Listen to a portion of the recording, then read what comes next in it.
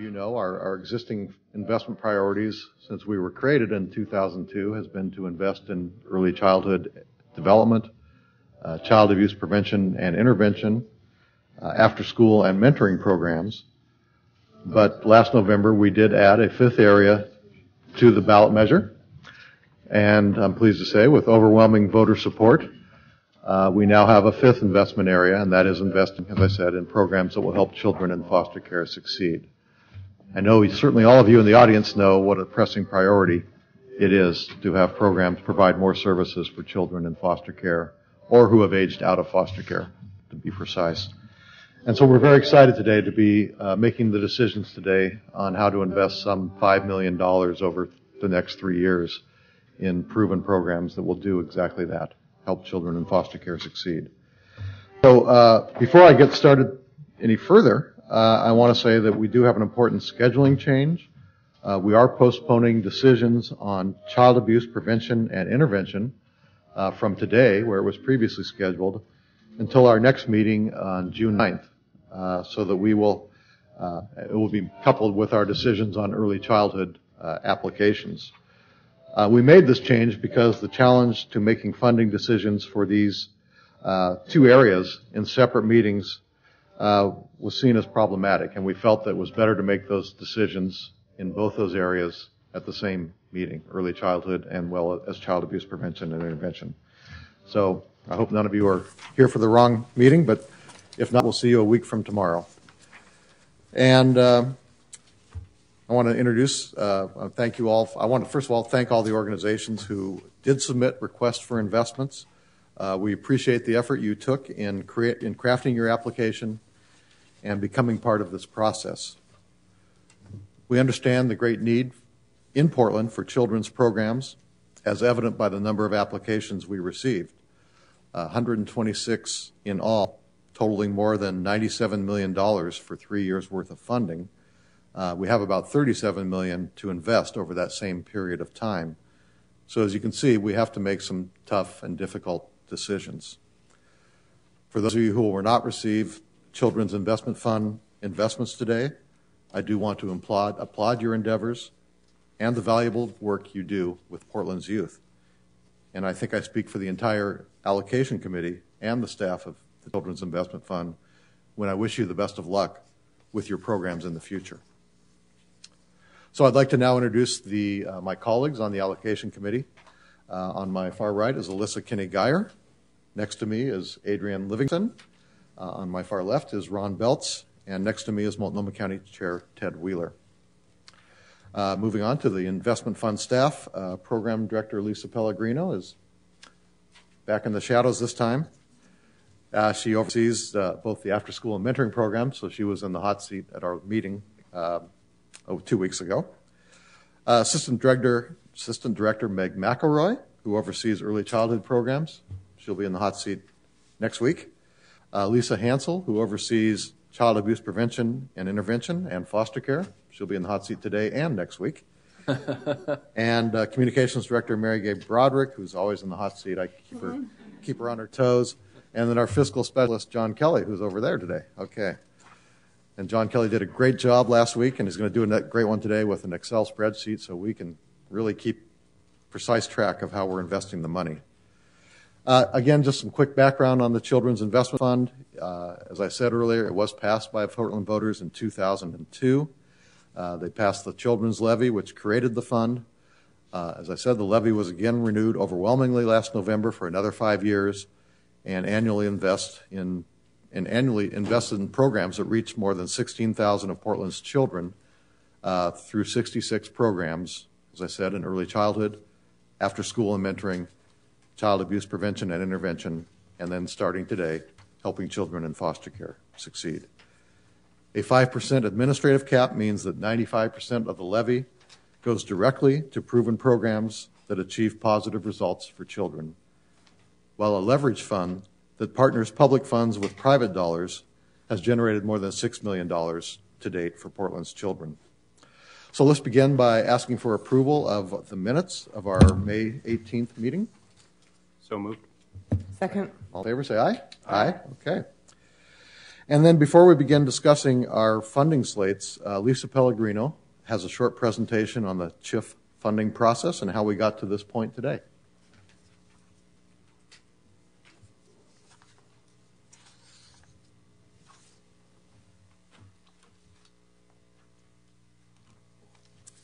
Good afternoon, everybody. We'll make this brief, but I want to give everybody a quick chance to see how do we get to this point? How do we get here today? What happened before, for those who have not been with us for the entire process. All right, I'll do both at the same time here. So this was started, we really began planning for the RFI process back more than a year ago now, to consider how to go about doing this. And we looked at both how the money should be allocated across all the funding areas, how we should modify the request for investment, whether we should compete the funding again, or whether current grantees should simply be renewed. And then we thought we would go out for public input, so we were thinking about designing that process to get input on all these questions from the public ahead of time. So we identified a number of key stakeholders, including both sort of policy groups, folks who work in these areas, like in this round, for instance, DHS, or groups that come together to meet about child abuse systems, as well as general public meetings, so all providers and all community members open to come and give their input. And we asked questions about all those policy issues that I just named. And so we had a number of common themes, and two of the most sort of predominant were that we needed to fund more services, or there was a need for more services in East Portland that came through loud and clear, as well as a need for culturally specific services. So those were kind of the two biggest themes that we tried to carry forward to the RFI. In effect, included extra points for both of those. If applications addressed those key issues, they were eligible to receive extra points. The allocation committee in the winter of 08-09, well, I guess, yes, it was this past winter, then came together to decide how to divide up the funds and how to issue the RFP. And the funds were pretty much divided up more or less as that we gathered a lot of public input on that and thought asked people how we should divide those up. And this is pretty much in line with what folks said, which was the allocation committee taking its cue from kind of the general public. And they also decided to require that everybody come forward and compete, which is why we're here today with both current grantees and mostly new applicants in this funding area, competing for funding. The committee also, as Dan mentioned earlier, decided to set aside money again for a leverage fund. Those decisions won't be coming up for a while yet. We're finishing the competitive process first. But in the fall, we should probably head into that arena. And then last, you all made decisions about the RFP and what it should look like, what the content should be, and what the process should be. So from there, we issued requests for investment in all of our funding areas, including foster care, the one we're going to review today. We held bidders conferences to try to help people fill out the application accurately and do a good job. We recruited a lot of grant reviewers, many grant reviewers, all of whom we're going to thank right here today publicly for putting in their time. We really appreciate it.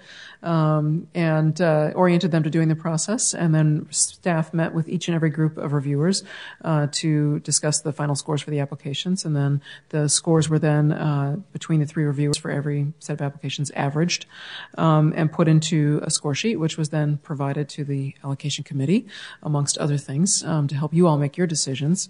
Along with the scores, staff also provided kind of a quick data sheet that gave the basics on all the applications, as well as more detailed summaries that summarized what the service that was to be provided, as well as any issues with past performance or any other concerns staff or reviewers had, as well as any positive points that staff or reviewers noted.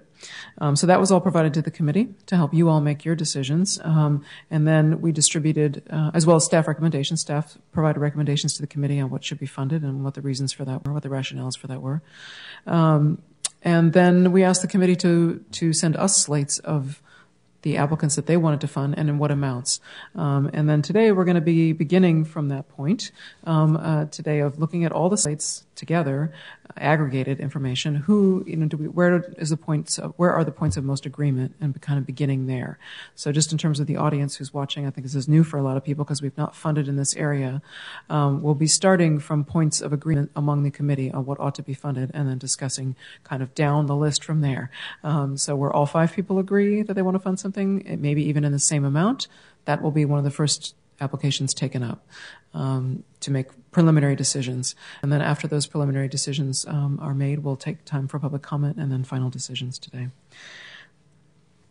So this is just the last slide, just to let people know that, as Dan said, June 9th, we're going to do child abuse prevention intervention in early childhood. After that, there'll be contract negotiations with contract terms beginning on July 1st for the new funding. So that's kind of where we've been from here and where we intend to go today. And at this point, I'll hand it over to Lisa Hansel, who's going to be facilitating the discussion today. Thank you, Lisa. And it's clear that there's been a lot of great work done by our reviewers. I want to echo the thanks for all the people that took time to review applications and to score them. And I also want to take this time to also mention that while we appreciate the scores and the time that our reviewers invested in these proposals, the score is just one indicator by which the allocation committee makes decisions. One of those, another indicator is simply the discretion of this committee. So there were a lot of variables that are going to enter in today's discussion, and I just want to reiterate, as I did at the last meeting, that the score is simply one thing that we use in the decisions. And can I add to that? Yes, please do. I just want to reinforce what you said, because we've said that at almost every meeting, and then there was still a concern at the end of the last meeting about it. So it's one score, but the score is based on how well the proposal meets the RFP criteria. So the reviewers went through each application and dissected it and looked at what the RFP asked for and how well does the proposal match that. So when you see a score, it doesn't mean how good is this organization or whether we should fund it or not. It means how well does the proposal fit the RFP. So when Commissioner Saltzman talks about our discretion, it's because we need to look at what is the range of services and make sure that we have that range across the city, across age groups, et cetera. So we really look at need. So while we appreciate the review and not only the score, but especially the comments that the reviewers did, there are cases where we'll take something that the proposal scored lower, but because of the need that we see in the city or the reputation we know that group has or the past work that they've done in this area, we may be bumping it up. I'm sorry, I feel like I need to underscore that every time. I think you did a great job of underscoring that. And then the final thing before I turn it over to Lisa Hansel is we are a public body, and I know many of you probably submit foundations or grants to foundations all the time, and you basically learn what the decision is of the foundation, and that's about it. Because we're a public body, we have to discuss our decisions in public, on TV, in front of you, and we probably will have questions for many of you who have written requests for investment. Some of those may be rather pointed. So I just want to say that this is something we do because we are a public body and we do it in a public arena. So now I'm going to turn it over to Lisa Hansel to keep us going here. Okay, thank you. As mentioned earlier, we have close to $5 million to invest in the foster care program area, and that amount is for a 3-year funding period. We received 18 applications requesting to be considered within this funding area, with the total request amount just under $15 million. Before we move into the funding decisions, an allocation committee member has requested that a discussion take place regarding the Emmanuel Children's Hospital application prior to making the preliminary funding decisions. We feel this discussion is necessary because the outcome of the discussion will impact the funding levels for other proposals. Allocation committee members, reviewers, and staff all had questions regarding whether and to what extent the medical services proposed are already covered by Oregon Health Plan or other sources. The applicant proposes to serve 100 foster care children ages 0 to 18 each year with services that follow the American Academy of Pediatrics Resource Manual, Fostering Health, Health Care for Children and Adolescents in Foster Care. These services include health information gathering at the time of removal, initial medical screening, comprehensive medical and developmental assessment, routine preventive health care, coordination of health care services, follow-up on treatment recommendations, full mental health assessments, and medication management. I'd like to ask a representative from Emmanuel and a representative from DHS to join us at the table at this time to have a further discussion about this. Welcome.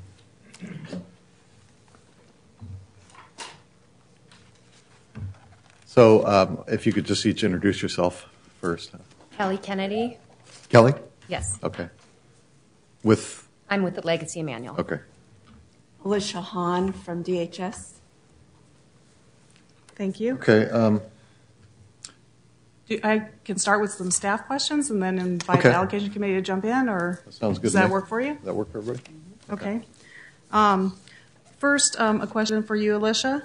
What is DHS's responsibility for medical care services for children in foster care? As soon as the children come into care, Can you they're... pull the microphone down? Sorry, is that better? Yes. Okay. When the children enter foster care, they're enrolled in the Oregon Health Plan if they're eligible. Most of the children are. And through that plan, all of their emergent and preventive care is covered, their immunizations, mental health assessments, treatment if needed, their dental care. They're all covered under the OHP. And then all of our kids get medical cards, so it's covered underneath that, their prescriptions. So. Okay, so Kelly, a question for you. How do the services that are proposed in the application differ from the services that are covered through OHP for foster children? The medical services would be covered through the OHP funding for the time that the child spends with the physician. What would not be covered and what we're proposing is time for medical social workers who can handle case management for these children, because they often have multiple and very complex medical and behavioral needs that are not covered by one primary care physician. And so what we're proposing is funding the medical social workers who can help to coordinate care amongst various specialties, as well as the mental health providers, and also be a support to the foster care parent for mental health resources for them as well. And so we're looking at covering costs that are not included in the OHP funding, but that we feel is needed for comprehensive care of these somewhat complex kids. And for the other services, are those services that are not reimbursable through OHP? The medical social work services are not a function that is reimbursed. So the specialty care that they would receive being referred to other physicians would be covered, but not the coordination of the services and the referrals that need to occur to get the children to the specialists that they need to see. Do allocation committee members have questions? So you've done a very good job of illustrating what is and what is not reimbursable, but I guess my question is more fundamental on two levels. First of all, even though it's not reimbursable, isn't that the role of DHS to provide that coordination? The caseworkers do a lot of that now in conjunction with the providers and whoever is providing the care, relative caregivers or their foster parents.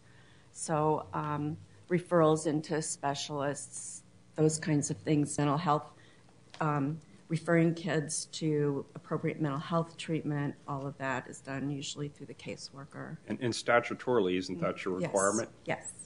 And so I guess my concern is more of a philosophical one than a practical one. And I applaud what you're trying to do, and I think there are some issues with coordination, particularly around medical services.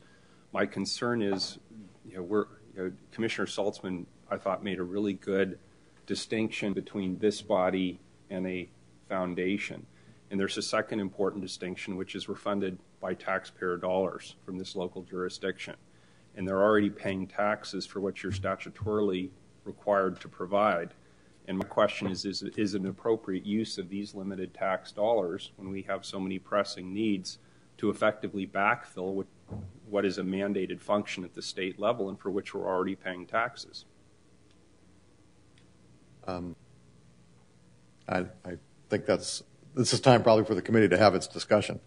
I believe that, Chair Wheeler makes a good point. I think the point of our decisions today are to really decide how best to help children in foster care succeed. And while much of this proposal may, in theory, be the responsibility of DHS, I think that this proposal provides a strong focal point for serving the needs of children in foster care. I point out it had a very high score. It's designed or identified as a best practice by the American Academy of Pediatrics. Also addresses a longstanding concern of the Multnomah County Child Abuse multidisciplinary team, which has been a longstanding body of who I have much respect for, who work on issues that I think they helped design CARES Northwest, they helped design the Children's Receiving Center, and many other aspects that I think have been important, particularly to children in the system. And I think this is more than just about funding health insurance. It's more about, as I said, getting the attention and having the resources there to serve at least 100 kids a year with comprehensive mental health needs, and having a place they can call home, which I think is what the Emmanuel Children's Clinic is proposing that it become. I know there was, two reviewers did score this very highly. One did question, I think, along the lines of what Chair Wheeler's questions are. So I think we should weigh that. But I think that, Legacy, Emmanuel, CARES Northwest, others have a long established tradition, sometimes unfortunately so, as sort of the gateway for many kids into the healthcare system. I mean, it's because Legacy is a trauma hospital. It's because it's an emergency room that receives a disproportionate number of cases of children in crisis, that they ultimately have sort of a next step up, a transition through a clinic like this. I think is a proposal that I am supporting at the recommendation of the staff, not the full amount requested, but I believe staff recommended about $800,000 out of $1 million, and I think this is, because it is a best practice, because it enjoys the support of those who I respect in this community, I'm comfortable going with $800,000, but I know there's a disparity on this committee, which is why we started with this proposal, and this is a good point for others to weigh in. Well, I'm trying to see. I came in my slate in the middle ground, and so I'm still in the middle ground right now. There was a philosophical issue about what we should be funding, and also this particular application resulted in the widest range of recommended funding levels by about $800,000, which is why we really needed to tackle this up front so we know whether the rest of us would be scaling back or increasing other recommendations. I had originally looked at some of the direct services. I know you have pediatrician FTE in here.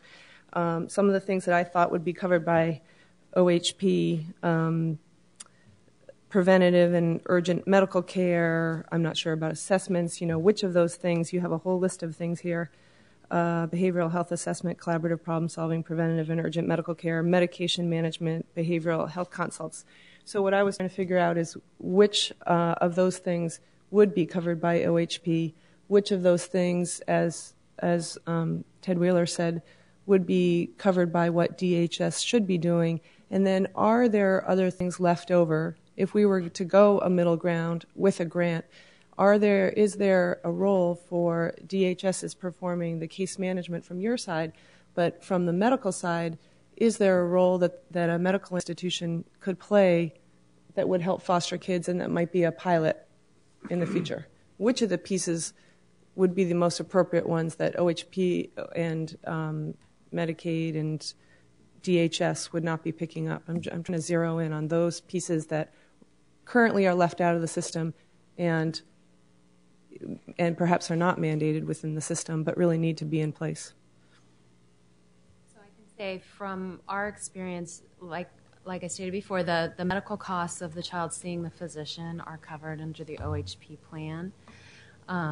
The coordination of that care is not, and the collaborative problem solving for the foster care parents with our mental health specialists is not a covered service. So we really feel like to provide holistic care for our kids, we need to include the mental health and behavioral piece as well as their medical care. And while we can provide the preventive immunizations, well checkups, and medical services, we're missing a big piece of what we see as very important for these children in particular who are at risk and who often have not regularly benefited from the care of physicians and medical providers. And so we feel that the mental health and coordination of care to really model a medical home for these children where they can be seen not only throughout the time that they spend in foster care, but when they return to their families or transition out of foster care, that we would continue to be the coordinators for that whole body care for the child, the mental health, behavioral, as well as the medical piece. And that is not covered by the OHP, the coordination especially of those services. So if you were to receive partial funding, would you lower the number of children served from 100 down to a certain level and still include all of these services? Or are there ones that you think could be covered by other entities in the community and you would cut out some of the services that you're proposing to offer in order to serve more kids? I think that we are very committed to providing the whole range of services to these children because taking one or two out doesn't help us reach the goal that we have for these kids of providing the whole model of care for them. So I think we would continue to be committed to providing the services, whether that means having to reduce the number of children per year that we can serve or looking elsewhere for some funding to make up that gap. I don't believe we would cut the services. I think we would have to look at how many children we could still cover with the full range of services. Other questions? So a medical home, I guess that was the term I've heard referred to by the child abuse multidisciplinary team and the pediatrics. I mean, it's about having baseline assessments. It's about having a consistent place where records are in addition to providing expanded services. Correct. We really want to be the care provider throughout the child's childhood until they transition into adult care. So whether that be only with the foster parent or whether that be when they transition out of foster care, either back to a parent or into another service, we really see it as a constant for them, that they know who their primary care provider is, and regardless of where they're physically living, they can come to us for that coordination of their services, for familiar providers, and for their medical records, so that what we experience currently is children who move throughout the foster care system. Often we receive them through the emergency room, oftentimes with no medical records, and we really don't know any of their background. And what we're striving to do is provide a home for not only the child but their records, so that as they transition to other places, their providers and care providers will know where to come for that information, and there'll be a consistent place for them to receive care and or to at least receive their medical records should they be leaving the area. Sure. This seems like a bit of a role reversal, because in effect, then won't you be taking the lead role and DH will be subordinate to what you're doing? In effect, you'll be case managing the case managers, won't you? I think there'd be a strong collaboration. We already collaborate very well with DHS to get the children in, but I think what we're offering is just a more expanded model of the medical home model within our facility while still continuing to collaborate with their DHS caseworkers. We see a very important role there for DHS, and I think we want to support that role and be able to expand what is currently offered to these children. Let me ask the flip question of DHS. Is that how you see your role? Do you, and I realize I sound really callous when I'm talking dollars and cents when we are in fact talking about some of the neediest kids in our community. So I want to acknowledge I'm sticking my neck way out here. But I think it's a really important question. Is what I really want to drive, and I just want to put this out there. I want to drive reform in DHS, particularly in the Children's Services Division. And my concern is we keep making it easier for you not to do that.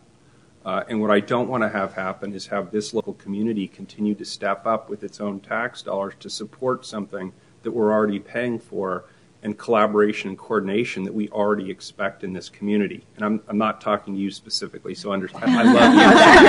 Understand that. But what do you see as the real role in this kind of relationship over the long term?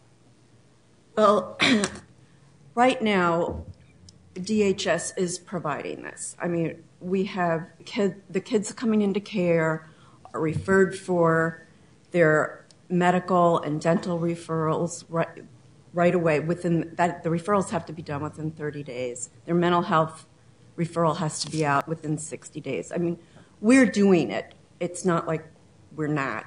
What if this was funded? I'm trying to envision it because I did not read this proposal, so this is kind of the first information I have on it. It's like I am envisioning that the children would be referred into this program where they would get this comprehensive assessment, and it would not take away our responsibility for providing that. It's that this would be a very good program to refer the children into and then have a central place for all their medical care and their medical records. Thank you. I appreciate it. If there's no further questions of Alicia and Kelly, you're welcome to take your seats, and Thank you. we'll continue. Thank you. Thank you both.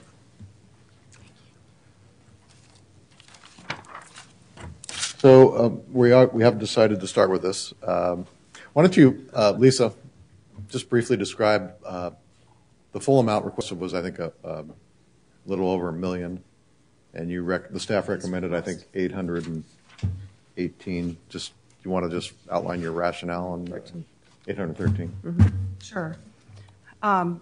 Well, many of the same reasons that Commissioner Saltzman outlined, staff rationale for recommending funding on this application was that it was a high-scoring application. The applicant states that they've worked closely with DHS, the DHS Health Assessment Coordinator, in putting this proposal together, and that they saw it as a valuable supportive resource for children in foster care. Also, I weighted heavily the input from the Multnomah County Child Abuse Multidisciplinary Team and how this proposal addressed gaps in service for children in foster care. I, too, hold high regard for the multidisciplinary team. Also, that the proposed program follows best practice guidelines. Also, that the services fit within the RFI that we published, in that it helps children in foster care succeed, and they are proposing direct services for foster children.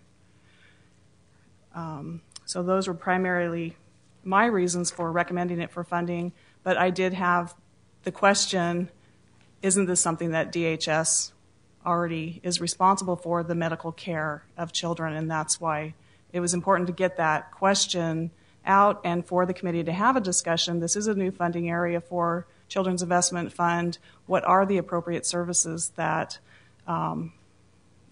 that should be funded with this area? So I appreciate Ted Wheeler's concerns, raising the concerns about, is this an appropriate role for CHIF to play in the foster care arena? Thanks.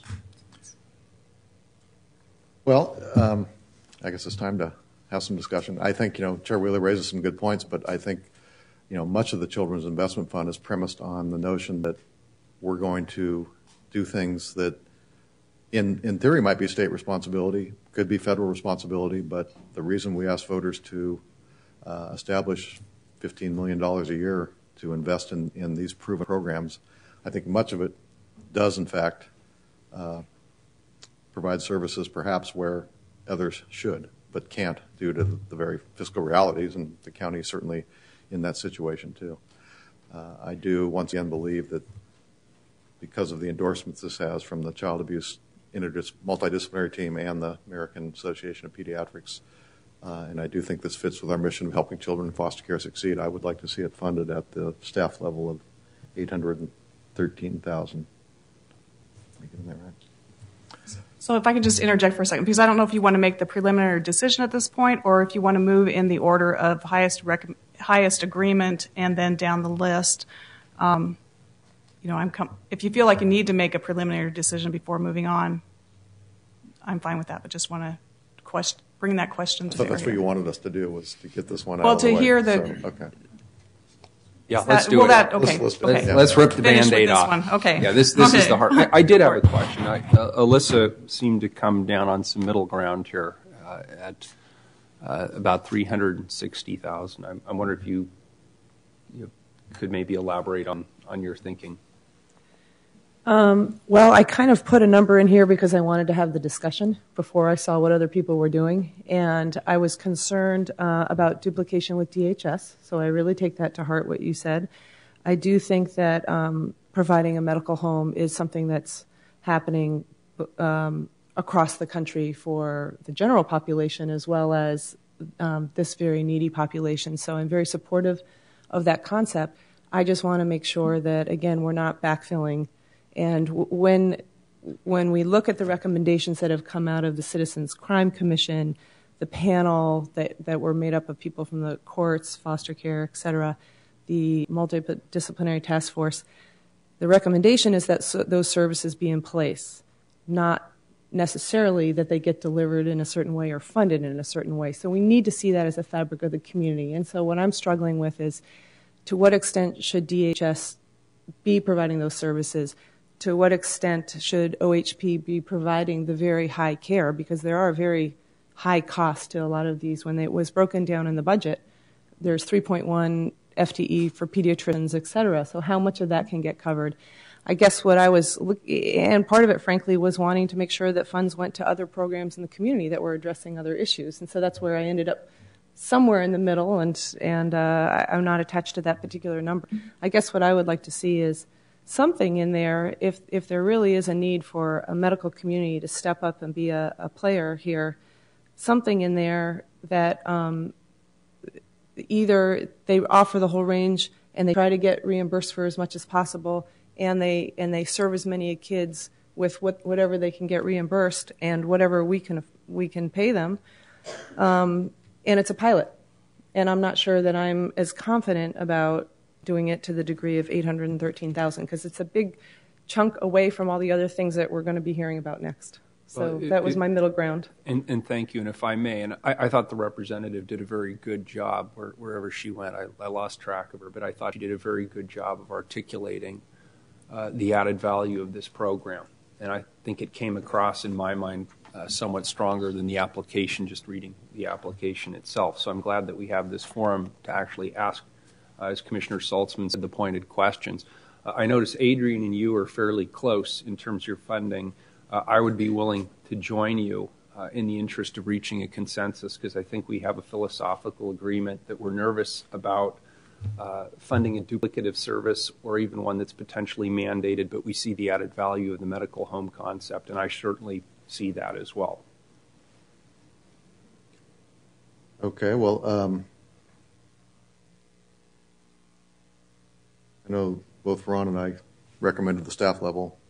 Sounds like Chair Wheeler's coming in somewhere in the $350,000 to $400,000, which is consistent, I think, with your recommendations. I guess I'll toss out $400,000 for $400,000 for the initial placeholder for Emmanuel Children's Hospital. Okay. Or do you see yourself going up for 400? No, that's fine. I agree. I think that's a good. Okay. Okay. So we're ready to move on? Okay. So we made our first decision. Oh, you've got the spreadsheet up there. Okay, great. That was a good meeting. Thanks, everybody. Sure. Come on up, Kelly.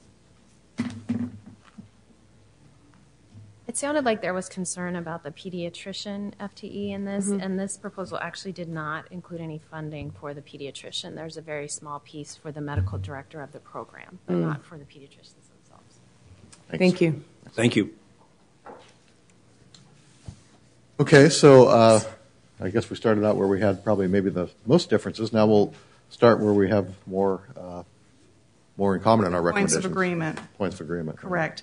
So we'll start off with we have two proposals that all five of you agreed with recommending to fund, and as well as the funding level. So the first is Boys and Girls Aid, Wendy's Wonderful Kids, and I'll just give a brief description of each of the programs. This program works to move the most difficult to place children from foster care to permanent adoptive homes. and it's part of a national program model serving children ages 0 to 18. They project serving 15 children each year and placing 30 children in adoptive homes over the 3-year funding period. And children are referred to this program directly from DHS caseworkers. The requested amount for this program was $109,556 over a 3-year period, and each of the allocation committee members have submitted that amount on their funding slates. Any discussion, or is everyone still clear on moving forward with that funding amount? Looks good. Looks like we're good. Okay. The second program that also all 5 of you agreed should be funded at the level of $562,952 is Juvenile Rights Project. This is a program that has been previously funded by the Children's Investment Fund through a leveraged fund contract. The program provides legal representation, other advocacy, and case management activities in an effort to improve school stability and academic success of children in foster care. They serve children in grades kindergarten through 12, anticipate serving 232 children per year, and are referred by Juvenile Rights Project attorneys who are appointed to represent them in juvenile court. Any discussion? I just have a comment. I really like this program. This is one that I'm very pleased to see that we're all in agreement on. It got to the suspension and expulsion issue, which is an important one. It also links clearly with the juvenile justice system, which is an important aspect of the overall discussion, and it focuses on high school completion. So in my mind, it targets a number of the underlying indicator issues, a number of the core problems that we address as we're looking to reform and improve the foster care system. So I was pleased to see that everybody here reached the same conclusion. Before we go any further, I forgot to mention in the opening remarks that we will take public testimony once we've reached a draft slate for funding, slate of programs, and then we will, after the public testimony, we'll actually vote on the final recommendation for funding. Thank you, and I should have said that. Also, another reminder is if you do have questions of other applicants as we move through before you make a preliminary funding decision, please ask to call them up, as well as DHS representatives are here, Alicia, as well as some others. So if you do have questions from DHS perspective, feel free to ask those as well. And I do want to point out, there actually weren't 5. There was one allocation committee member had indicated a slightly higher amount of $562,952, and the rest were $562,643. So 643, does that work for everybody? Okay. Now we move down to where all 5 allocation committee members agree to fund at some level, but the levels differ, and there's a range between 407. Excuse me. Excuse me. On SEI, I'm in agreement with 2 others. I didn't have that, but the next. I am in agreement at the 750 range. If you want to put that as 3 agreeing.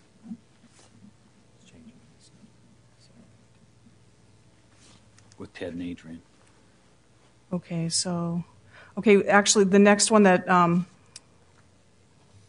is considered on this list is the Janus Insights Echo, but I will move the SEI into that category as well, so there will be 3. We have 4 applications that all now have 3 allocation committee members recommending the same funding level, with all 5 allocation committee members recommending some level of funding. So I'll start with the Janus Insights Echo program. This would be a new program designed to serve teen mothers and their children where either the teen parent or the child is in foster care. Services include home visiting, parent education, and some housing subsidies. Focus is also on families living east of 82nd, with 60% of the clients from East County or East Portland. Services will be for teen moms ages 14 to 21 and their children ages 0 to 5. anticipating serving 50 teen moms and 60 of their children. And the primary referral source would be DHS Child Welfare. And the range in funding on this goes from $470,896 up to $523,218. So it's a pretty close range, but there still is a range. And so the 523 was the amount of the request, and then the lesser amount was, I think, your recommendation, citing sort of the lag and the need to expend funds due to startup costs. Correct. And also, again, wanting to spread funding to as many programs as possible and seeing that there may be potential there for lower amount of funding in the startup phase. Well, the reason I came in with a higher amount is that almost all of these are startup, and so I didn't see that rationale on any of the others. I felt that it's really targeting so many of the things that we've highlighted, being able to target teens and children early on as they're developing their brains and their relationship and their bonding. I think that's really important. I think there's statistics that show that teens that have children are likely to have more children, and so we've kept saying we want to keep the numbers of kids falling into foster care down. It serves over 50%, I think 60% in outer southeast, and so to me this is one of the ones that really, and it scored highly. It was just very positive all the way around, and so that's why I put the full funding request amount. Other discussion? I think it's a great program, especially when you talk about breaking the cycle. I did put the staff recommended amount, but it was also so that I can look at the different programs that are within this category to be able to fund other programs that are also needed, but still having it at a high amount because I think it's maybe a little bit over less than $50,000 from the total amount that we're reducing it to. And I just think it's a great program. I see the need and definitely wanting to have the teen moms break out of that cycle and not pass it down to their kids, but then just still looking at other programs. Other thoughts? So, other thoughts? I mean, we have 3 of us basically at the staff recommended level and 2 of us at the full amount. So I'm at the full amount for exactly the reasons that Alyssa pointed out. I was concerned about the inconsistency in the logic from one proposal to the next. There were others that clearly were also technically startups. Plus, the Insight program has been around, hasn't it? So it's a new provider, but the program currently exists. The Insights program has been around, yes, but these are new services that they're proposing. Okay, well, it turns out it's a moot point because since I have supported a manual, I need to make up some on my slate. So I would go with the majority since I assume 3 rules anyway. So I will join as a 4th. Okay, so the $478,896.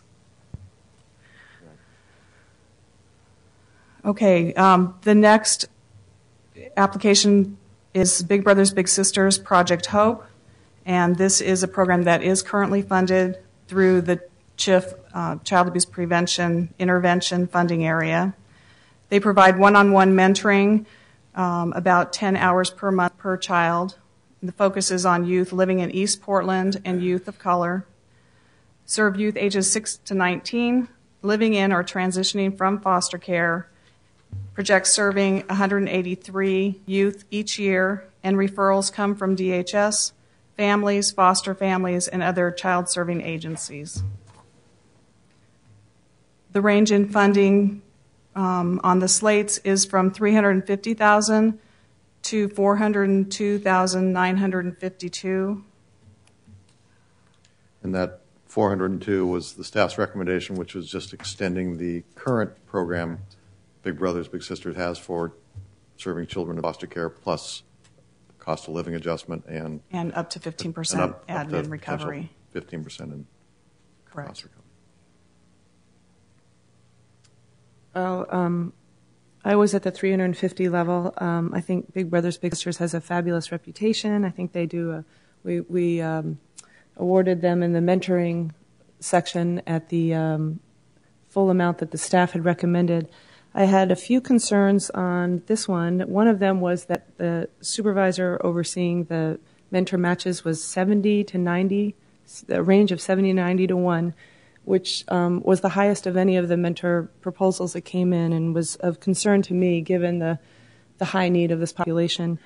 The other thing I was concerned about, and our range is so low, I don't know that it's worth having someone come up here, but if you think it is, then I would invite them to come up. The evaluations... Big Brothers, Big Sisters? Yes. The evaluation looks like the kind of evaluation, performance outcome evaluation that you use looks to be the same as you use for the general population. And so the outcomes that you were looking at were improved performance in school and things like that, all of which appear to be very good. I want to make sure in this particular category, since this is a new category for us, that we're very clear about aligning our performance outcome expectations with the kinds of things that we've been hearing from panels like DHS. Like, are we helping permanency in foster care homes? Are we helping kids lead to adoption or reunification with a family? Are we helping the dialogue between biological families and foster families? And that's not, when you have kind of a somewhat of a standalone, although I recognize there are a lot of strong partnerships in the community, but when you have a mentoring program that comes to us as a proposal as opposed to a part of Native American Youth Association or SEI or the other, we saw mentoring as a component of other proposals. But I would want to make sure that we're really tracking to what degree those outcomes are tied to what we say we want to see in the foster care community. And that I'm not sure is happening. And I don't think it's been tracked in the past because we didn't have a foster care category. Okay. Would you like to hear from Sure. Big Brothers, Big Sisters? Lynn?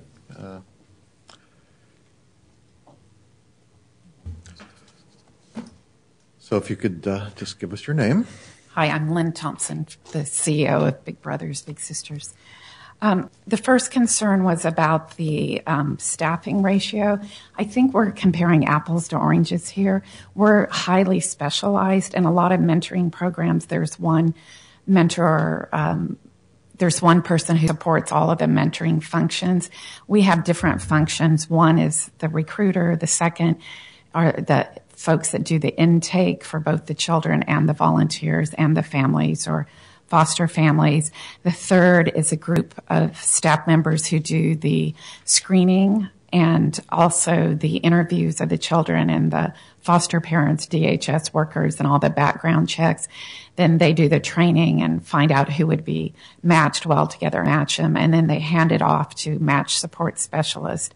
So they're not doing anything else. That in a lot of groups, they're doing those other functions.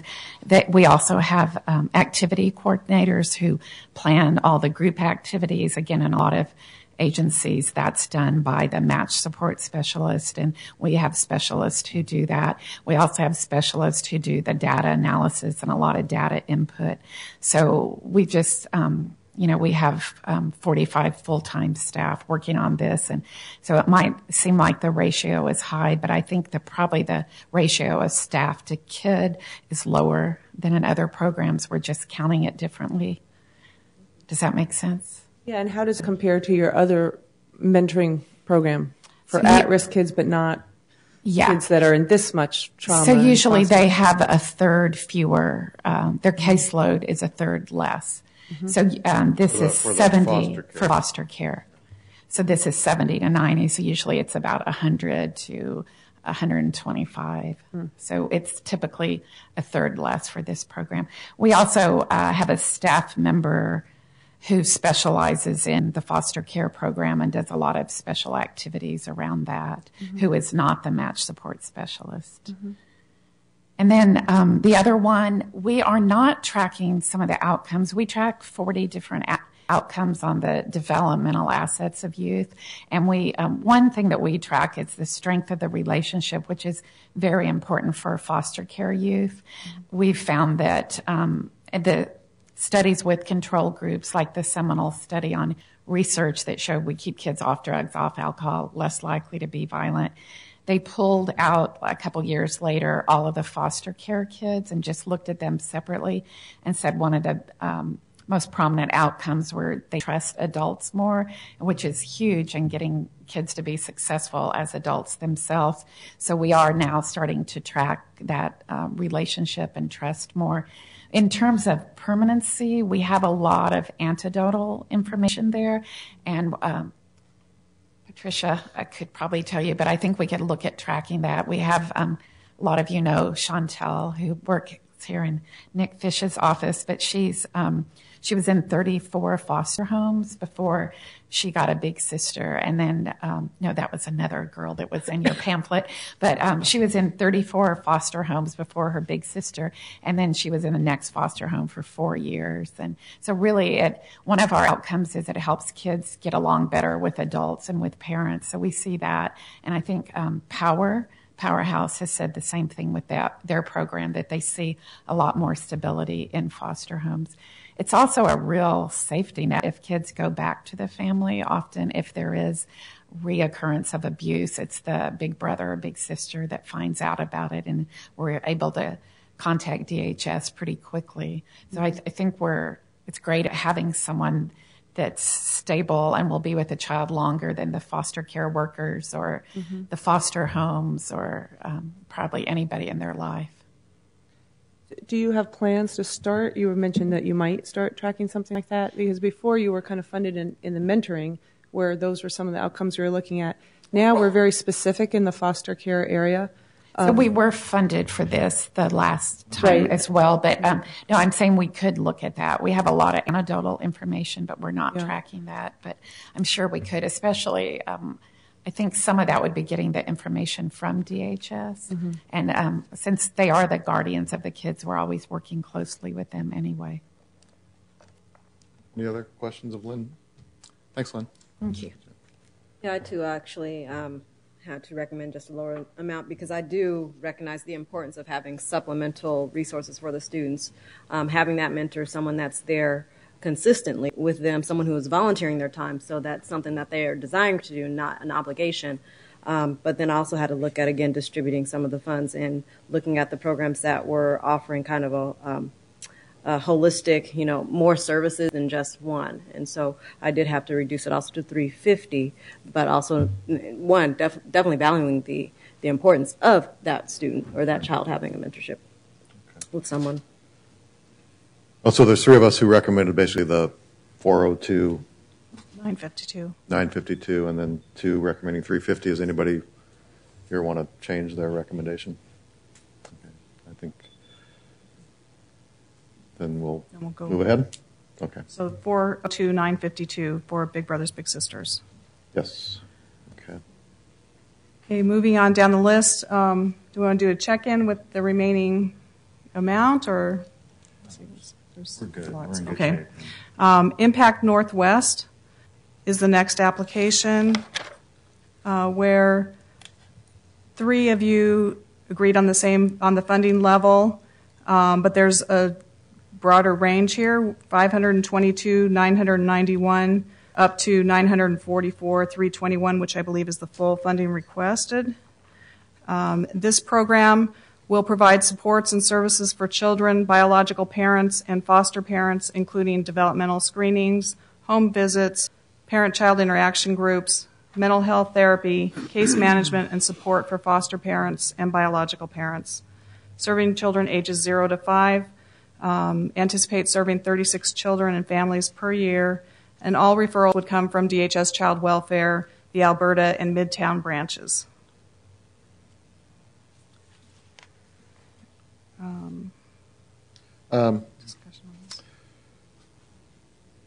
There was some concerns expressed by staff about master's level interns being used instead of licensed professionals providing the mental health services for such a high-risk population. And that was a question that came up from staff as well as the reviewers on the panel that reviewed this application, just wanting more information about what level of supervision and who would be providing the supervision of those students, and why it was selected to use students versus professionals. Do we have somebody from Impact Northwest here? Yes, we do. Welcome. you could just give us your name and did you hear the question? Yes, I did. My name is Rachel Spiegel. We decided to use the students from the Community Counseling Center for cost reasons so that we could provide more services to more people. The students are highly supervised. Sessions with clients are recorded and reviewed with a licensed counselor on a weekly basis. Do you believe it's an appropriate staffing arrangement given the high risk of the Given the high kids? level of supervision, yes. These are people who will have training specific to the risks and needs of the population that we'll be working with, as opposed to maybe somebody out in the community who we might contract with who might not have training specific to the needs of the population we'll be working with. Any other questions of impact? Okay, thank you. Okay, so we have I think, again, there's three of us who have recommended 522-991, which I believe was a staff recommendation. Correct. Dan, just a quick question. Lisa, you've already checked all these for our guidelines on percentage of budgets of what? Correct. That's something that Okay. John has done. That's John's job. Right. Yes, they're all good. It gets confusing because these are 3-year amounts. So we compare 1 year. We compare 1/3 against an annual budget. Can't be more than 30%. Nobody on this slide is even close. Okay. So Go ahead. please, Alyssa, go ahead. Well, we both came in higher, so go ahead, you start. Okay. I was just going to say why I was a little bit out of whack here on the high end. This was the only one that we're funding that really looks at the early childhood. The others were for adolescents and school-age children. And acknowledging that a big piece of the issue is early childhood, I wanted to make sure that there was an effort to show balance in that regard. Yeah, I did it for that reason too. The areas that they're going to be working were areas that were considered a high need by child welfare. I liked the coordinated approach with developmental screenings for the kids, home visits while in foster care, and supporting and upon reunification, parent-child interaction groups, mental health therapy, biological parents receiving intensive support services, case management, parent-child interaction groups. You know, the whole variety, this kind of integrated approach is one that I think is really called for in this area. And again, the 0 to 6 population is just so key to the bonding and attachments that are formed during that age. Just want to add that this was the last application that in the staff recommendations, and so the funding level was determined based on how much funds remained at the point that I got to this application. I was actually concerned that there needed to be more funds for this program, and we actually need to know how the program could scale differently, what services would be either reduced or fewer number of children served. So actually it was a concern of mine, but it was the last one that I got to. So it's not a matter of I thought they should receive less, it's just I had no more money. Mm-hmm. Mm-hmm. So what would you recommend? Well, It hadn't have been last. I would recommend a higher level of funding for this, and given that Emmanuel Children's Hospital has a lower level of funding at this point, I would move closer to the full amount of funding, if not full funding. I would go there for the same kinds of reasons. I think the young children haven't been as well represented in the other applications that are on the slate, especially the staff slate. And it looks like a very solid proposal. They had evidence of strong working relationships with DHS Child Welfare, and it was a very comprehensive program, and I think could really benefit kids that are in foster care. Well, we've heard some pretty compelling reasons to consider a higher amount. I guess I'd be willing to increase from the staff's recommendation of 522, maybe up to 700, 750. That's toss that out for consideration. And I would come down to that level if somebody else would join us. Yeah, 750. Yeah. 750. Everybody okay with It's that? nodding okay. Okay, so 750,000. Okay. Then the last application that has all five of you in agreement that it should be funded at some level, three at a level of 750,000, one at 500,000, and the other at 625 is the SEI proposal. This is a culturally specific program serving African American children and youth living in North and Northeast Portland. Services include intensive academic support, case management, after-school and summer programming, support for parents, foster parents, and post-high school support for children transitioning out of foster care.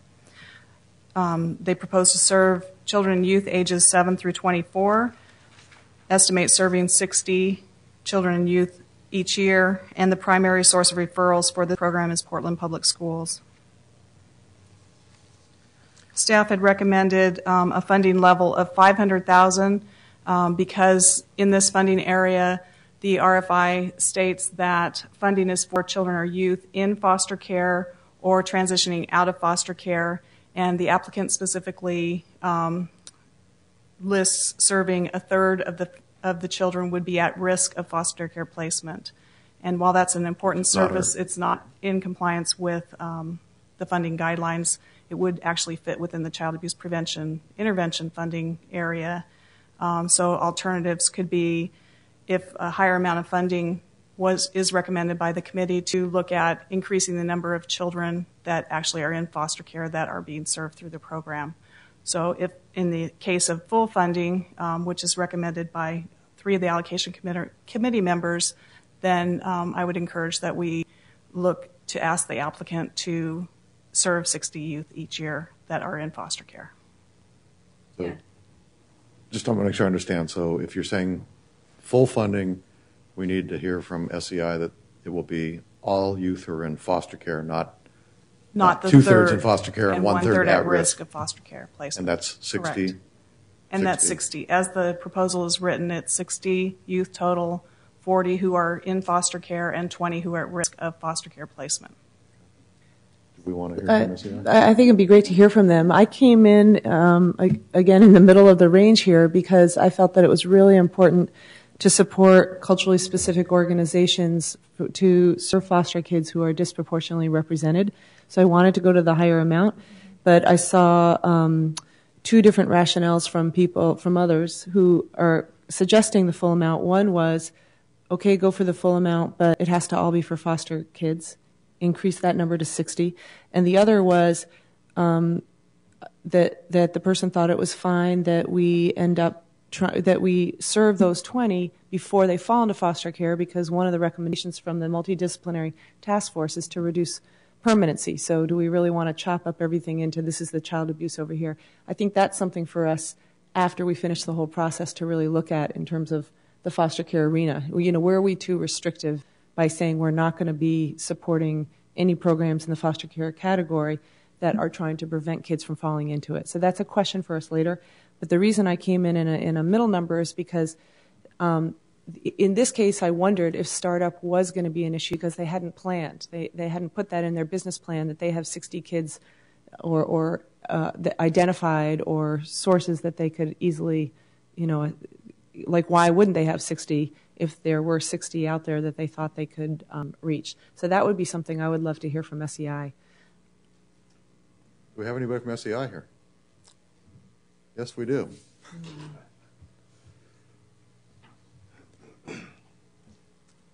Welcome. If you could just give us your name and then. Tony Hobson, President and CEO of Self Enhancement Inc. So which one of the questions do you want me to start with? Because the guidelines, whether they're the correct guidelines or not, that we said was that the kids had to be in foster care currently and not, as you proposed, preventing them from falling into foster care, even though that's very laudable. It's the child abuse, and we've made these artificial definitions. So if we said we would do the full funding for 60 kids in foster care, do you feel that you could do that from the start? Yes, certainly. It's not a problem. We chose to tackle it in the manner in which we did based on the prevention side of this, because there's going to always be foster care children unless we can prevent kids from falling into that. And we have a full cadre of services on our family enhancement side and a contract with the state that works with families in hopes that we can keep those families intact so those kids won't fall into the foster care system. So we're always of the mindset that you go to the source of the problem and provide services there, but go back in the front end to see what are the conditions that's causing that and try to do some work there as well. If, in fact, the body wishes us to not go that route and choose 20 additional kids that are already in the system, that's not a problem. We have more than enough kids that fit the category. Any other questions, Tony? Thanks. So I think the question before us is to go with the full funding. I would be supportive of the full funding if it was the stipulation that it only served children currently in foster care. I mean, I think we set that out in our request for investment. I'm trying to think back to the ballot language myself, and I don't recall it exactly, but I think we set a pretty high standard of serving children in foster care. Not to say that preventing children in foster care is not a laudable effort, and many of our other investments do get to that program, but I think to be consistent with what we asked of those who proposed here, we should either go with the full funding of 750 and 60 children in foster care, or perhaps Alyssa's lower amount of 650. Could I jump in on a point? I'd like to fully fund it, and I'll tell you why. I'm looking at some data here from the National Data Archive on Child Abuse and Neglect, and one of the unfortunate things about the data for the state of Oregon is that there are 41 children of African American children per 1,000 in the population that are currently in an out-of-home arrangement. And at 41 puts us near the top nationwide. Quick dirty look here, it puts us in second place nationwide. Keeping in mind that in the state of Oregon, African American children tend to be consolidated in our community. These numbers are actually underrepresenting the issue in terms of our community. It's going to be much, much higher. It's significantly higher than in the state of Washington. In fact, it appears that the rate is at least twice that of the state of Washington, more than twice the rate of Idaho, and commensurate with the state of California, but we're still higher on a per capita basis. And again, I think this overrepresents the issue or understates the significance of the issue here in our local community. So there's no question that with the children currently in foster care, there's a significant service need that's not being met. So I would recommend the full amount, and I would recommend the stipulation that Commissioner Saltzman has proposed. And I would also recommend the full amount. When you look at just the fact that SEI is the only organization that's culturally specific, delivering these resources to these kids that with people that look like them, that have their same culture, that's critical. And I would recommend the same stipulation, but definitely at the full funding amount. Yeah, I support the full funding too. My only decrease was we're asking them to do something they hadn't already proposed, so was there a lag in startup time? But I'm confident that they can take it on. Okay, so there seems to be consensus, $750,000 with a stipulation that it only be used for children currently in foster care. Great. So then we move to the next level, or the next application to consider is the NAIA proposal. And this is a culturally specific program for Native American youth and their foster and biological families. Services include case management, education and support, enrichment services, foster parent recruitment, and support. Serving children and youth ages 0 through 24, anticipate serving 275 each year. The primary source for referrals for this program will be DHS Child Welfare, also from national and local tribes and other organizations. The staff recommendation is for full funding. Let me see. I believe let's see. Hang on, let me look at my notes here. Too many pieces of paper. 2 allocation committee members have agreed with the amount of $1,577,594. And that's the high end of the range. The low end of the range is $1,077,594 with two of the other allocation recommendations in between those ranges. And staff, the recommendation was for full funding because this is addressing an overrepresented population in the child welfare system, like the African American proposal just before this. And staff has very high priority on services for these two culturally specific populations because of the overrepresentation issue. So some discussion. Lisa, I guess the one thing I'm having second thoughts about this is not the need, but I think historically we've had trouble with startups, and we talked a little bit about, well, we didn't question some of the other ones, but this is one of the bigger grants, in all of the areas that we've looked at. And it's not a renewal like a lot of the other larger grants that we've had, so it's not a program that's been ongoing, but it's 0 to 275 plus the staff to go along with it. So that's my concern, is that we're going to be able to really fund this amount of money that quickly for the full request. And in the staff consideration of this proposal, really did consider startup costs and not thinking that they would be able to use the full amount of funding in the first year. But a couple of concerns came up during the review of this application with the review panel. One was that the anticipated ratio of staff to the youth involved in the program was that reviewers felt like the ratio was too high, and so that really that ratio should be lowered significantly, and to do that would cost more money.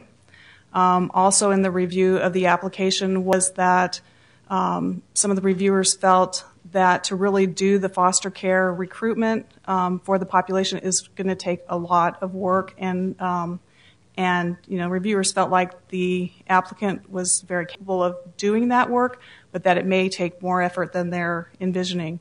So while some of the other applications were startup and staff recommended some cost reduction because of that, in this case, actually feel like the services are going to cost more than have been identified here. So that was the reasoning for that. Well, unless we decrease the scope of youth to be served. Right, decrease the scope. If fewer children and families were served through this, then it could be reduced. But again, it just went back to the staff priority of serving, providing culturally specific services for African American and Native American children. So I wanted to put in a plug for the full amount. I know, Ted, you came up with some numbers before, and in the actually Impact Northwest proposal, there's a graph here that's by DHS as of December 2007 for Multnomah County. And whereas Caucasian, Hispanic, Latino, and Asian youth are underrepresented, in other words, the number of kids in foster care, the percentage of them are less than in the general population.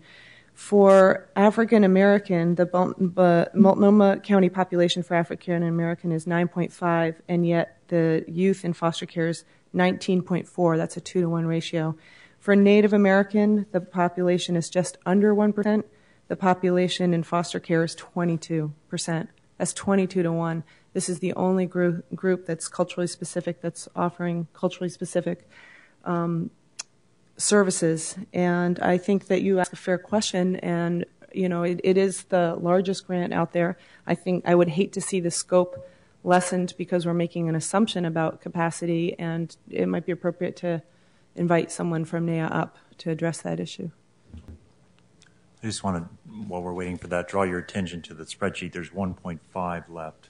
And I guess in all honesty, I'm a little concerned at this point because if we do the full funding, there's still a couple other proposals I want to hopefully get to, Children's Relief Nursery and Kinship House. But listen to have Nicole Meyer come up and respond to the question about decreasing the scope or any other questions. Just give us your name. Yeah. Good. Nicole Maher, Executive Director of NAIA Family Center. Thank you for inviting me up here. I really appreciate the opportunity to speak. First of all, I want to say, while this would be a startup initiative through Children's Investment Fund, this is something that we have an ongoing track record of very successfully partnering with DHS. We currently are the statewide ILP provider. We also currently do 4E services with the state and have a very positive working relationship. We literally have hundreds of children on our waiting list waiting for this service, looking for resources, looking for these exact activities. And I certainly can empathize and understand, while it may look like a very large amount of money that we're asking for, we're simply asking for the amount of money that is representative of our representation in the foster care system. So while we're 22% of all children in foster care, after 1 year, we're 33% of all children in foster care. And after 2 years, we're 35% of all children in foster care. So we recognize it may look like a large amount, but we are a very large population, incredibly overrepresented in foster care. And we definitely have a program that is up and running. This would just fund us and allow us to meet the need that has already been overwhelmingly expressed by the community. Any other questions? So how many staff do you see hiring? Well, we certainly would be open to talking with the CHIF staff if they believe a different staffing model might be important. But we do have very highly qualified staff. We have the largest number of Native American MSWs employed by our organization, and we did not take this proposal lightly and have been very thoughtful about being very prepared, coming up with a plan in order to immediately be able to implement. So if there were suggestions, we would be open to that. But at this point, without hearing specifically what different staffing plan CHIF would like to see, we would go with the staffing plan that we see. We're still advocating for full funding. We believe that that is what is fair and equitable considering our high numbers in the foster care system. So do you want a direct number of the 5 staff that we proposed? Or No, okay. Thanks. No, thanks, Nicole. Well, I guess my recommendation was to fund it at little over $1 million. And when I look to see how much money we have left at this point, I'm convinced even more of the wisdom of that recommendation, given that I want to get the 2 other proposals. So we have the... Should we, one idea is to go and look at the other 2 proposals and then come back, since there's not unanimity on whether to fund those or not. That would be one suggestion. To do that? Okay. So we'll set the NAIA consideration aside for a minute. Well, I guess I have an objection, because I'd like to fully fund NAIA. If we're going to go back and look at one, let's go back and look at Emmanuel Children's Hospital, because that's the one where we had more disagreement. That a Native American child is 10 times more likely to be in the foster care system than a white child. I don't think that's right. And from my perspective, funding NAIA as a culturally specific provider that can help us get at that issue is, in my mind, more important than the proposal. We have to prioritize. This is a zero-sum game. I would prioritize that over the Emmanuel proposal. Well, I don't, and I stand by my recommendation of $1 million for NAIA. Dan, I'd go along with your recommendation. Actually came in a little bit less than the full amount at $14.18, just looking at what I was distributing. But I do agree with it being a culturally specific organization, the fact that Native Americans are such a small portion of the Oregon population. This is when DHS came in to give us their feedback. They were saying African Americans and Native Americans are overrepresented. So this is where we can demonstrate to these 2 populations that we took seriously the recommendations that came before us. And so I would actually agree with Ted in looking at the Emmanuel Hospital, even though I know it's really, those are services that are needed, especially with health in the community. And if you don't have your health, you really can't do many other things. So I would be open to looking both at that and then, of course, the 2 that are still on the table. And I would point out the 2 that are still on the table also serve African American and Native American youth foster care. Right. So how would you like to proceed? I would suggest, and I'm open to suggestion here, that we look at the other two proposals for which at least 3 or more members have suggested, and then we can revisit Naya and Emmanuel, or we can do a motion on Emmanuel or Naya. Could I propose a 5-minute break? Okay, it's been proposed a 5-minute break. Is there agreement on that? So it's 3:50 or 3:55? We'll come back at 4 o'clock. Thanks. Thank you, Dan. I just wanted to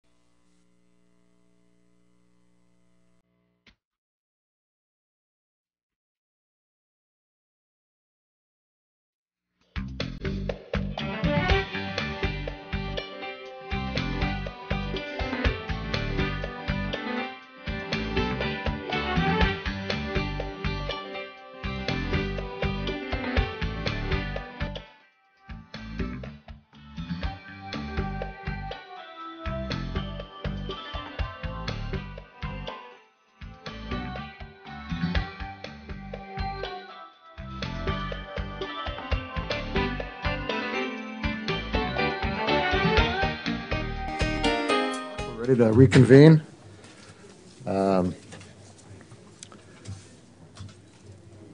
So I think well, it's time to further discuss how we proceed from this point. We're getting down to the bottom here, or down to the end, I should say. We still have Native American Family Center and the requested funding amount. I know there's been some discussion amongst members here. Does anybody? And I think there's agreement, at least among 4 of us, we want to get to the at least the Children's Relief Nursery proposal as well.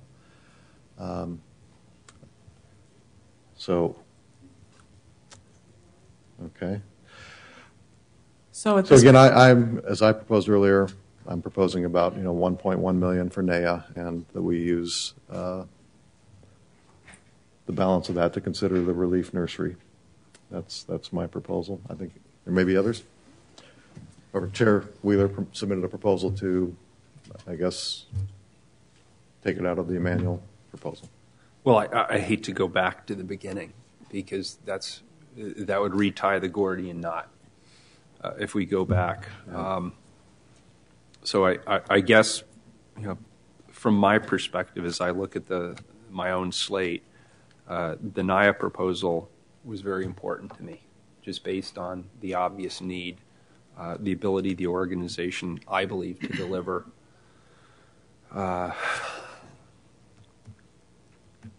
So I guess we can hear the other two.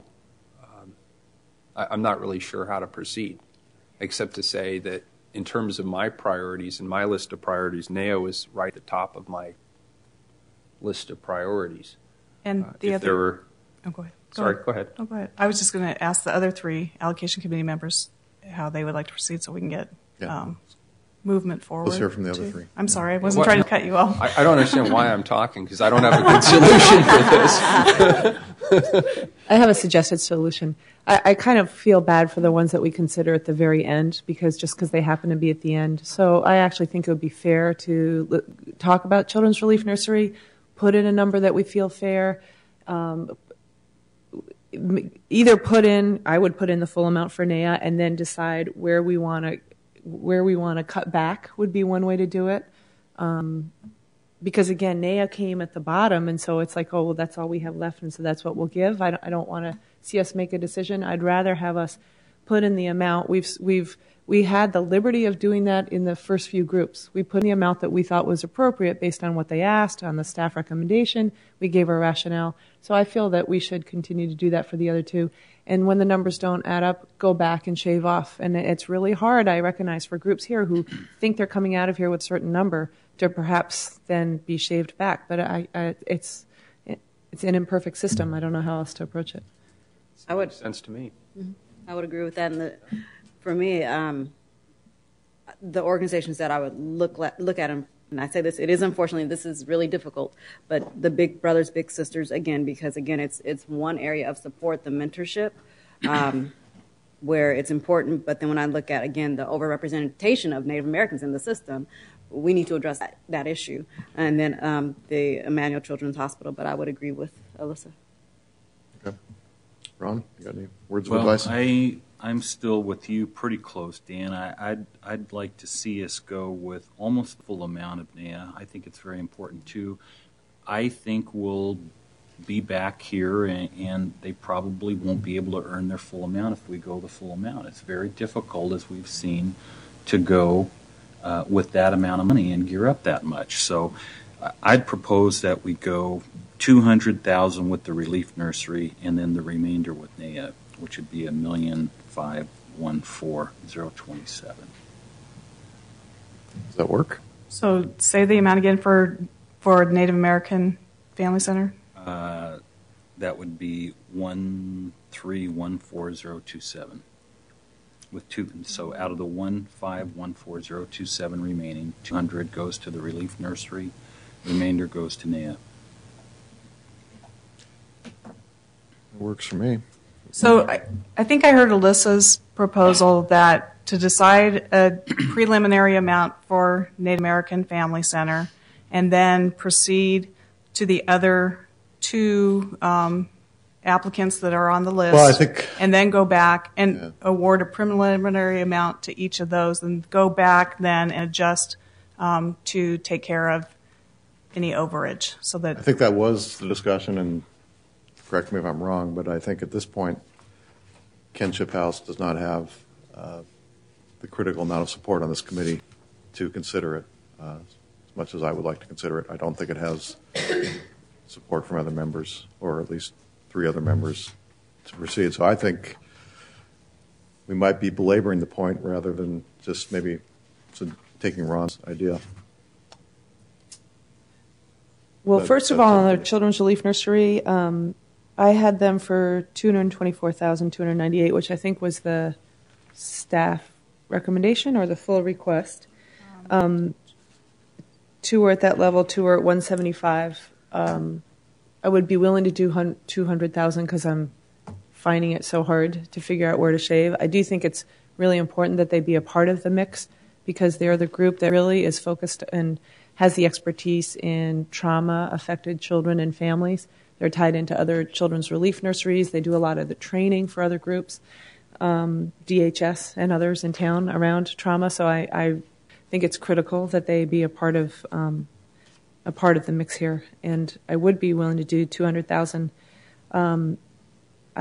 After that point, I still feel that NAIA should have the full funding and would prefer to see it shaved off from other places. Okay, well, I think we're at the point where we should vote. At this point, I think if Ron moves the proposal, I will second it. We can vote on that, and then if we don't reach consensus, we'll go back and revisit another way to get at this. Ron, why don't you? Okay, so my motion is that we fund almost all of NAIA, shaving a little bit off of their request, so that they would have $1,314,027, and $200,000 goes to the Children's Relief Nursery. I'll second that. So, if there's any further discussion?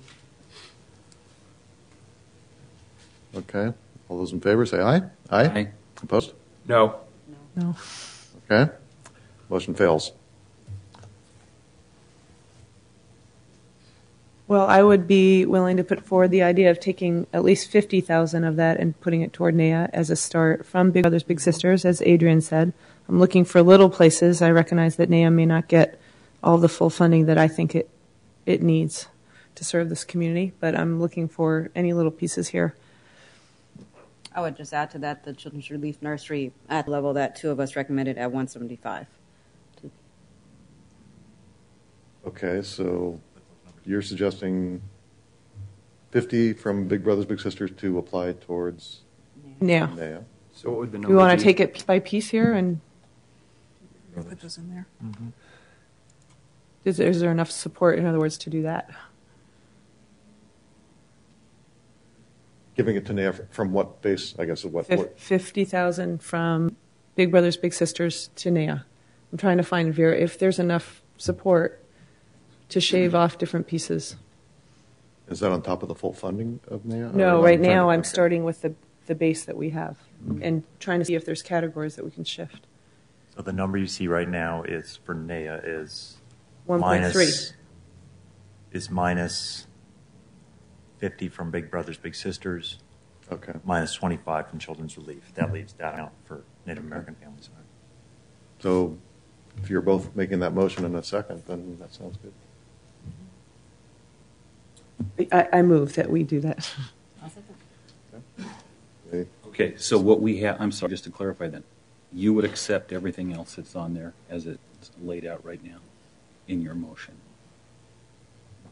Is that correct? That's correct. Okay. Moved and seconded. All in favor, say aye. Aye. Opposed? No. Okay, the motion is accepted. And I think we have a draft slate. We will now take public testimony on this draft slate before we do a final vote. I will ask people, first of all, there's no need to thank us. And No. we will have, and we ask that only one representative per organization testify. How many people wish to testify? 1, 2, 3. Okay, so we have about 3 or 4. Why don't we bring you up? Let's bring you up 2 at a time. So if 2 of you could come on up and give you each up to 3 minutes. There is a timer there. Okay, I see. Okay, you're going to go first. And how about these 2 first? Actually, we can fit 3. I guess we'll do 2 minutes. Yeah. So if you could just give us your name, organization, and you each have 2 minutes. There's a timer in front of you that will be starting right now. Why don't we start with in the center here? Hi, my name is Lauren Booth. I'm the Executive Director of the Children's Justice Alliance. And I fully appreciate and respect the decisions that you've had to make, but would love this opportunity just to highlight some statistics from our proposed project. 41% I should say, you're still welcome to your 2 minutes, but we have, actually, your proposal will come up next week under child abuse prevention. Well, we were being categorized under both. Right. So go ahead. Yeah, I just wanted you to know that the reason there wasn't discussion of it today is for that reason. But Okay, well, and go ahead. that is good to know. I figured today I would address it from the foster care standpoint, just since that we're also being considered here today. 41% of Oregon children in foster care have a parent or caregiver who is a convicted felon. And more than half of all of Multnomah County's child welfare cases are in the East Portland service area that we provide service for from our Rockwood Center for Family Success. And 1 in 25 adults in that area are involved in the criminal justice system. Our proposed project would serve 100 families who are both criminal justice involved and also child welfare involved. And we have a proven track record with working with families who are in foster care. Nearly half of the clients that we've served in our existing program who didn't have their kids in their custody were able to regain custody of their children while working with us at the Center for Family Success. We already partner closely with DHS at the local level where caseworkers refer clients and work with our staff on client needs. But also with the state level of DHS, we're funded for our Parenting Inside Out curriculum, which is approved for child welfare clients. Without this funding for our ongoing services, many of these kids are going to cycle in and out of the foster care system multiple times while their parents cycle in and out of Go ahead and finish. the children's justice or the justice system. So that our services are in high demand for child welfare. We already serve families in foster care, and we hope that, as you stated, if we're not funded through this category, that will be strongly considered in the child abuse prevention category. My name is Kristen Harper, and I'm with Boys and Girls Aid Mentor Portland.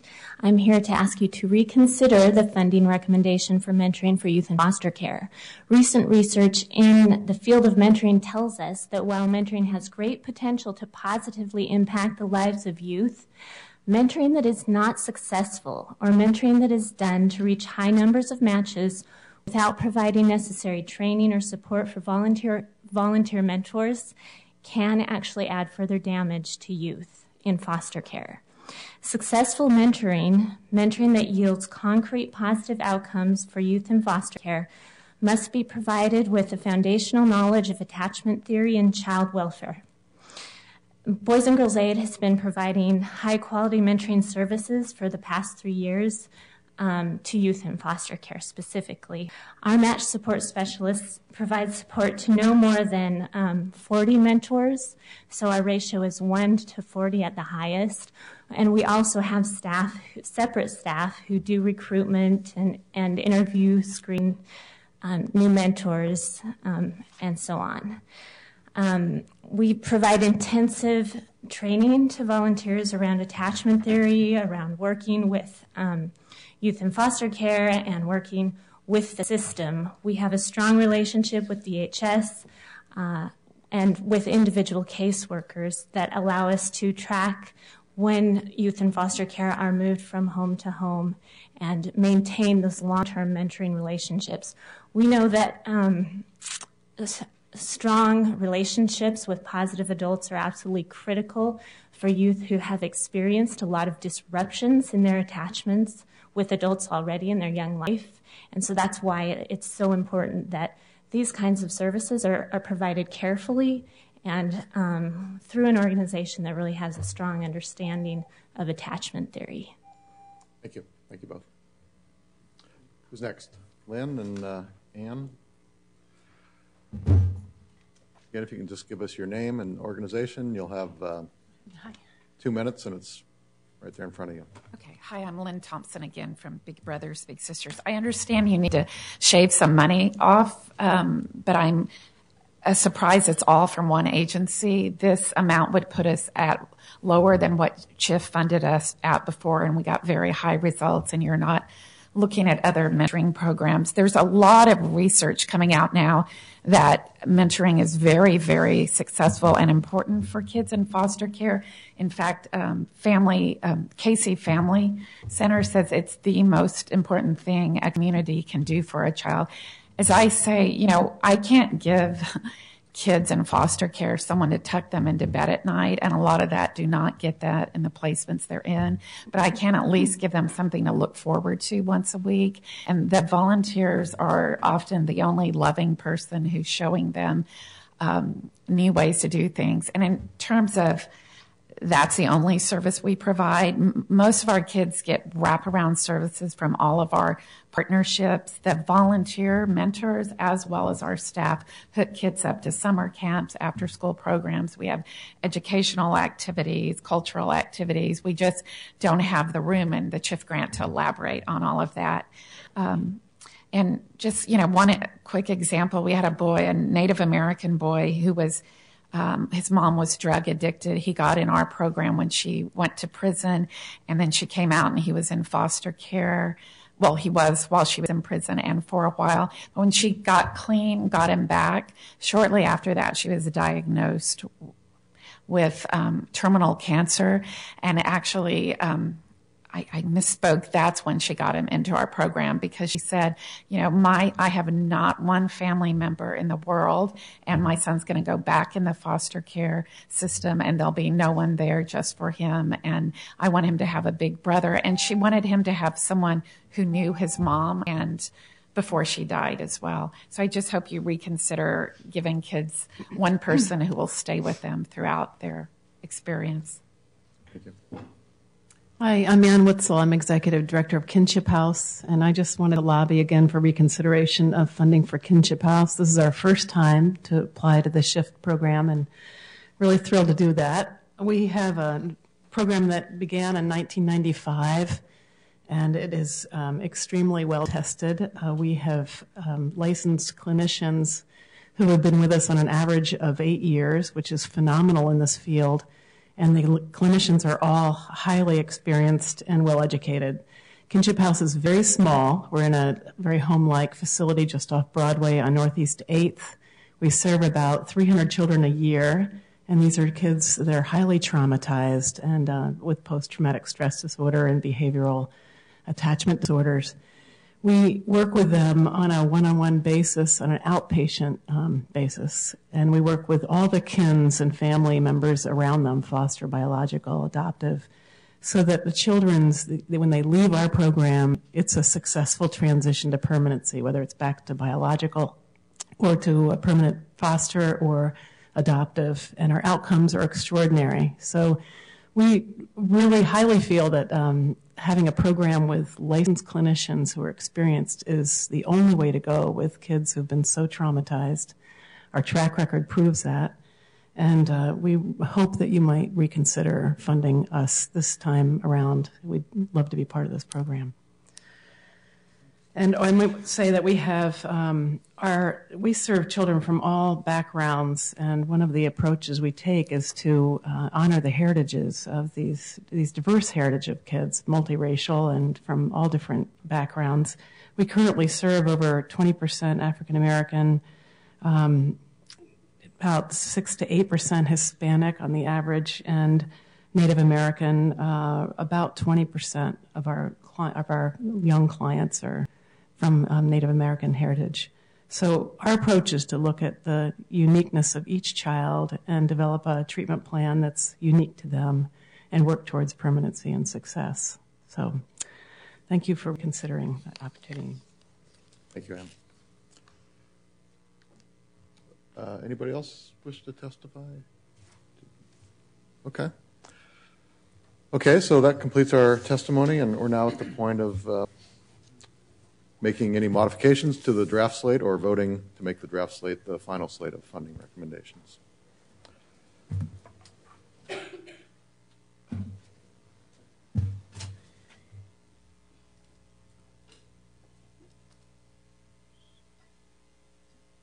So there's the preliminary slate in front of you. Are there motions at this point or more discussion?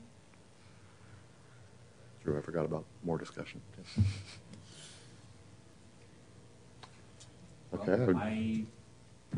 I would move that we accept the slate. I second. Further comments? Sure. I will vote to accept the slate. This is a deliberative process, and it's a group process, and there are obviously a few issues where I would not necessarily agree with the majority, but I think on the whole, I just want to applaud my colleagues up here. I think they've worked very, very hard. There's been a lot of thoughtful exchange, I thought, today. I thought the deliberation was very good. We had differences of opinion, but I just want to say how much I appreciate the level of discourse that we have on this body. I think it's terrific, and I think the public benefits as a result. I want to thank the staff, too, for your hard work. I also want to add my thanks to my colleagues. I've been on this allocation committee for how many years? 7 years now? 6? Okay. And this is certainly the and Ron Belts has been with me the whole time.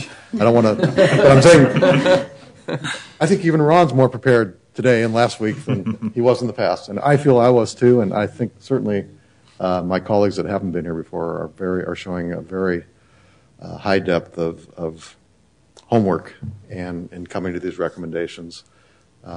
These recommendations are not easy. The only thing that's easy about them is that we are, in fact, investing more money into helping foster care kids as opposed to cutting money.